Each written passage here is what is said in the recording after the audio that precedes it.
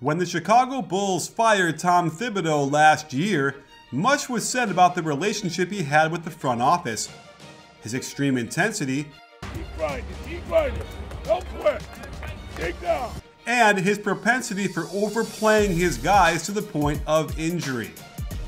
And while Thibodeau is most notable for the way his ice defense revolutionized pick and roll coverage, it's his offense that never got much attention. During his tenure running the Chicago Bulls, Thibodeau had his teams run the pure triangle offense on an estimated 25% of their half-court possessions. I went through over 500 of them, going back 2 years, to find out how dedicated the team was to running the triangle and its concepts, and it was startling to see. The New York Knicks just fired Derek Fisher, and one of the reasons cited was his reluctance to embrace the full triangle. Phil Jackson has made it clear he wants to stick to a system of basketball that upholds the triangle's principles. The system of basketball is what's important. We're talking about a system here, and this happens to be a system that we're familiar with. So it's not paramount. It's important. It's apparent there isn't a close bond between Jackson and Thibodeau because of the camps they originated from. But if Phil took a closer look at what Thibodeau did in Chicago, he'd realize they're both made from the same cloth. Tough, positional defense and 5 fingers on a hand offense were hallmarks of Phil's most successful teams. Thibodeau's Bulls elevated that system of defense to new levels, and the fact that nobody noticed he is a triangle offense coach, in Chicago no less, is nothing short of shocking to me. For a clearer understanding of the basics of the triangle, check out my on-court demos here. Phil Jackson himself did, and it will help with the basics. The most common action the Bulls ran by far was the second one in the triangle, pinch post. One reason it's so devastating is because it creates a 2-man game at the elbow, one dribble away from a layup or a dunk. Tibbs did a good job to disguise the offense with some basic motion to initiate. However, this shuffle cut to the low post to form the triangle on the left side is right out of Tech's winner's book. Butler passes to Noah at the elbow and cuts around looking for the pass back.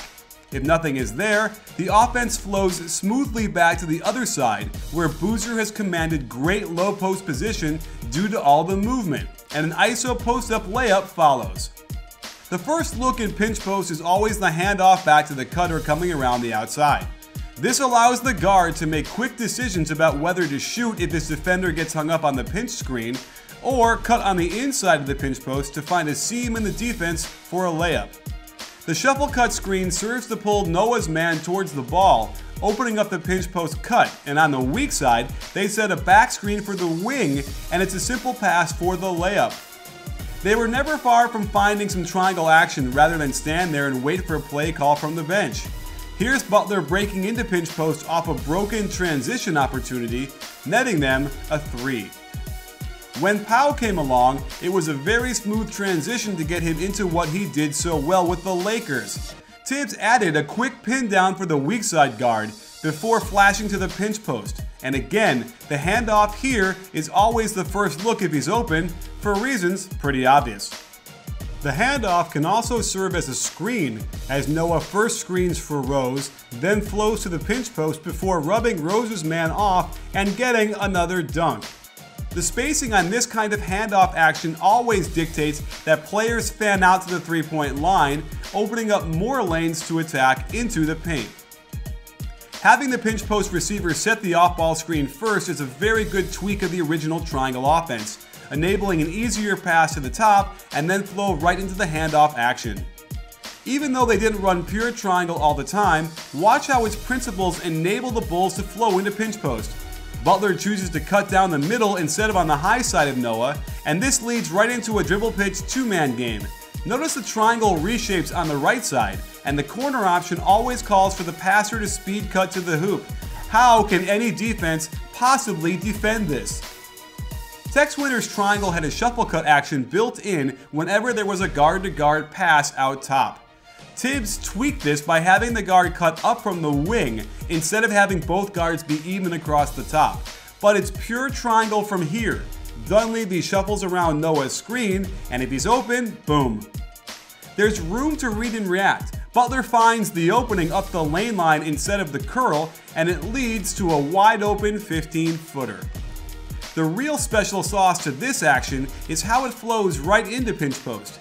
It's almost disguised as flex, as Rose cuts underneath Noah before Dunleavy shuffles to the strong side low block.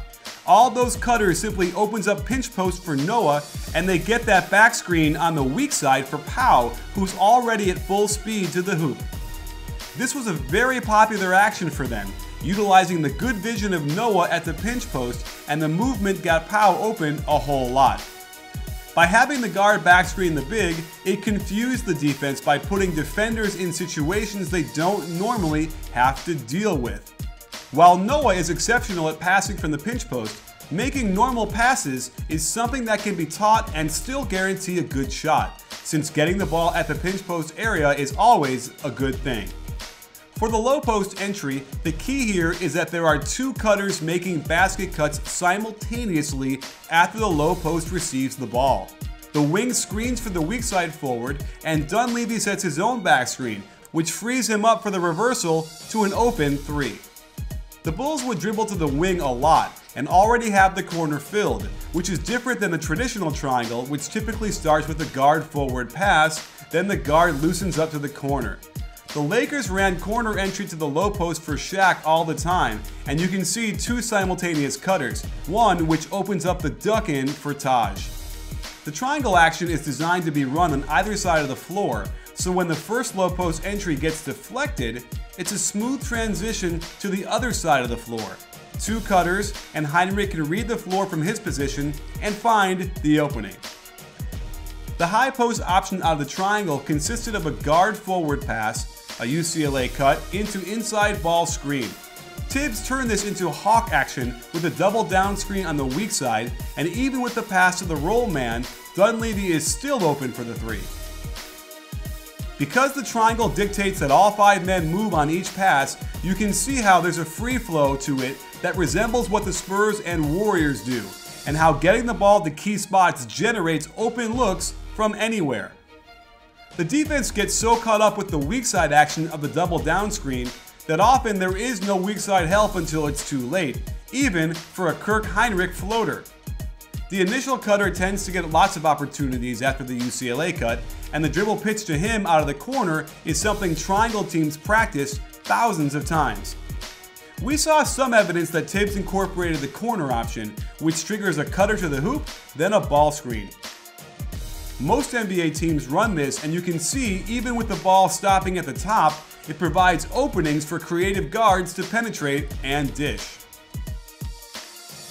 I even came across the triangle's brother from another mother, the Princeton offense, once. Guard-to-guard pass, then a back screen from the high post before a ball screen. Shots open everywhere on this possession. And finally, there were tons and tons of possessions that weren't pure triangle, but you can clearly see the concepts to the point where the triangle was simply seeping into their basic motion offense, generating action that conceivably hadn't even been drawn up before. And this is exciting. The Bulls run the Spurs motion weak, with Heinrich making the shallow cut to the weak side and flex action happening under the hoop. But now watch how it morphs into pinch post and ends up with Mirotic down low with all the space in the world to operate and get a shot off. With Pau's flash in the middle, it became the third option in the triangle, blind pig, and though the spacing got wonky for Rose's drive, it opened up the shot for Pau. If you don't pass to the pinch post, the next progression is to set a pin down for the strong side corner and have the ball out top dribble pitch to him, in pistol action. It's all downhill skiing from there. Fake handoffs are staples of the triangle, as are weak side slip screens to the hoop. And if they can't find that cutter, it becomes a high post split with Dunleavy coming off the pinch post, and a few dribbles open up the lane for Noah to finish. And finally, if the defense covers up all those things, Noah can drive, suck in the help one pass away, and find the shooter in the corner all alone to fire up the easiest three in basketball.